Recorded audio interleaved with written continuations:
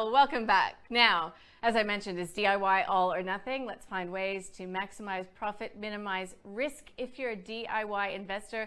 Welcome back to Pat Garrett from Six Park, Mathan Somasundaram from Deep Data Analytics. Andy Rogers is here with me. We also have Al Bentley, who's joining us from Simply Wall Street remotely as well. So welcome back to everybody. Al, welcome. So if you had to pick, would you be self-directed completely? Would you, be automated, or would you choose to do a bit of both? Well, I think they're kind of different things because the idea that it has to be binary, right? That you have to choose one is kind of, it forgets what the customer wants. I honestly think most people forget that choosing your own investments, giving yourself that control, whether it's SMSF or being able to decide exactly how I construct my portfolio, it's a choice. It's not a requirement. And so for some people, they do it. And when you look at why they do it, you realize that it's a lot more complex than just risk versus return. Most people do it because they love the control aspect, they love the building aspect, they love the learning aspect, and they love the challenge. So it's not meant to be for everyone. And I think when we try to lump them all together, that's where we go wrong. Does a lot of it come down to age or demographic? Yeah, there is a high correlation for that. And also the expectations. People tend to think some of these things are pretty easy to do. When they start to do it, they understand how much research you got to do and how much involvement that you have to put in and hours that you have to put into the process. And that kind of changes the aspect of, oh, I thought I'd be a trader, but now I want to be a long-term investor.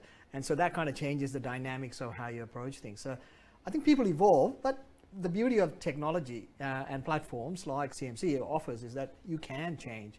So you're not stuck. As you said, you have the ability to change from one aspect to the other, and depending on what you're comfortable with, and that'll take time, because I don't think people really know how they want to manage their money. When they start off, they have an ideal perspective, but when they actually do it, they'll find out that what works for them might be slightly different. And you can evolve, because you're not a fund manager. You're not stuck to a particular mandate. You can evolve with the process and with the tools that you have to get a better return. Pat Garrett, Six Park co-CEO, what do you think? Is hybrid the way to go? I do believe that there's a lot of benefits in that. We see that with a lot of the clients we have. So what we do effectively is help people put together a diversified portfolio using exchange-traded funds and then manage that portfolio on behalf of the clients. Okay, just repeating a couple themes that have been mentioned, I think it's important to recognize that DIY doesn't necessarily obviously mean trading every day. It just means you're doing it yourself and you have a measure of control over it. It can mean that you make an active decision to invest in a more passive way, or you make an active decision to handle, let somebody else handle part of your investment management, and then maybe you do a bit yourself.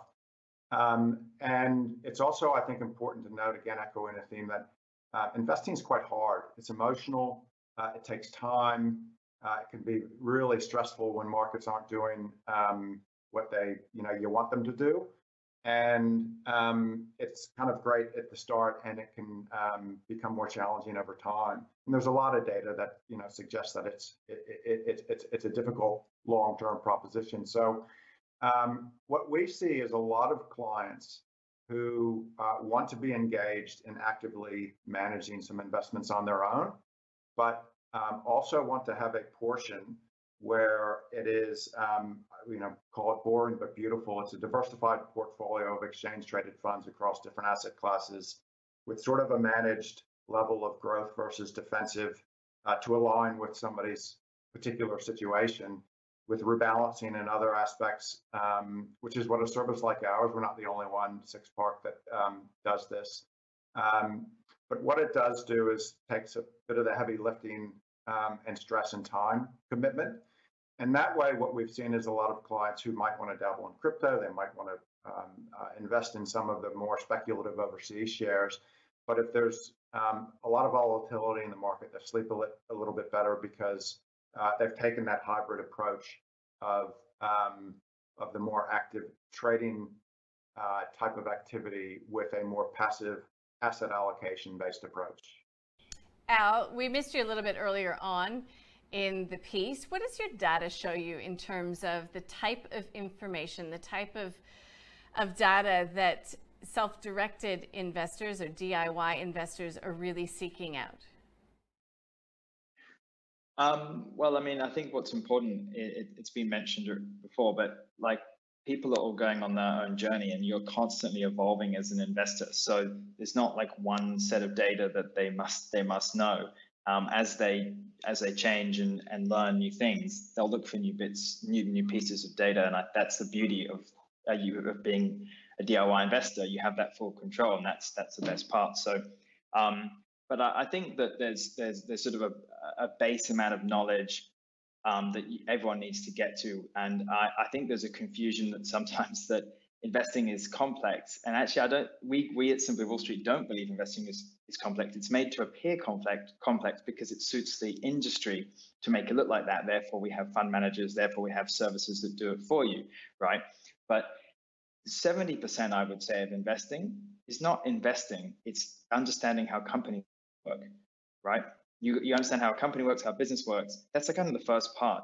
And that's what fascinates most people. That's why they love it. And they can have a better understanding or be contrarian. That's what investing is all about, really, is not following the crowd. And they can develop that over time. So I would say the big majority of information, to answer your question, that people need is more about the actual companies and what the companies are doing and how they're running, because that's at the core of making great decisions, and investing is all about making great decisions. That sounds so old school, but refreshing at the same time. Andy, fully automated, in person, or a bit of both? I think it's probably a hybrid model. You know, I keep saying a platform like ours. This is my favorite line today. But we do see a lot of customers have multiple accounts, so they can have one where it's literally, you know, they're having a barbecue type portfolio from what they've discussed with their friends. Another one, they'll be following a kind of tip sheet, whether it's a Morningstar model portfolio or a Motley Fool or something like that. And then they may have something where they're mirroring the industry super fund.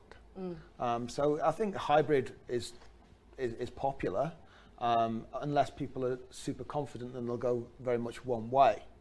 But one comment I'd like to say is really investing is a long-term educational journey. Nobody knows everything, and things are changing all the time. So it's really that attitude to learn and improve how good you are at investing. And data. Yeah, look, I think data is also, it's one of those things that's evolved. I think it's probably be the biggest commodity in the next decade or two to come, because everyone has a lot of data. A lot of people just don't know how to use it. Yep. And what we're seeing is there's a lot of explosion of the data, and it's right. And you know what Andy was saying in the context of looking at a particular company, and I think, you know, every company, every sector has decent amount of quality data sets that you can follow that'll tell you where in the cycle they're in. And yes, it will require you to go through that process. And I always tell investors, you know, in the early in the cycle, ETFs is a really nice way to get exposure to a particular sector or a market, part of the market that you like, yep, without the stock specific risk.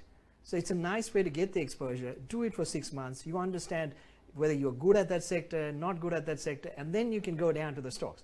Jumping straight into the stocks without an analytical support, you're flying blind. No matter how good you are, you know, for the first 12 months, you're going to make mistakes. Let me tell you, everything I've made, it's because in the first couple of years, I lost a lot. I mean, I bet against Google, right? I bought, good move, Nathan. I bought, there were 4, you know, basically search engines, and I picked LookSmart. And my you know, inside information was Google was going to get taken out by LookSmart. That didn't quite work out. I got to stop you before you just ruin all your credibility. But it's one of those things. When that early in the cycle, you just don't know how things are going to play out. Yeah. But if you like a thematic, ETF is a great way to get exposure to that thematic without knowing who the winner is going to be. Okay, listen, we are running short on time, so we're going to take a very short break. On the other side of the break, we will answer your questions that are still coming in, and we can still take them. That's the beauty of these live events. We're back in just a tick. Stay with us.